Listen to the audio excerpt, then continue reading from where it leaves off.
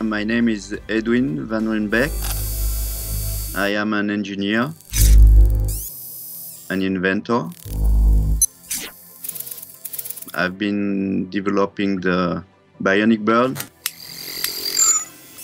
The Bionic bird really moves and behaves like a bird in the sky. The size of the bird is only 33 centimeters, the wingspan, and the body is only 8 centimeters long, I would say 2 centimeters diameter. There is also the electronic, which is very small. It's only 0.6 gram. Even when I started and I designed everything on the computer and made the first prototype, I didn't even know what will happen.